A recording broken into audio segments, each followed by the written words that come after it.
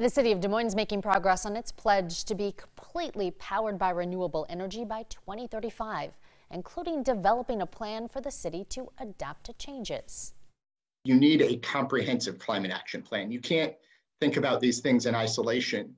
And so since I've been on the council, I've been trying to tackle what I know are going to be sort of foundational pieces of a climate action plan. The city made the decision to transition to a 24/7 zero carbon community in response to recent climate reports that urged the reduction of greenhouse gas emissions to slow the effects of climate change. Since then, the city has added solar panels on multiple city buildings and reanalyzed the requirements for the construction of new buildings. Councilmember Josh Mandelbaum says there are a few things you can do to save energy and money. That includes doing a home energy audit to find more ways to become more efficient.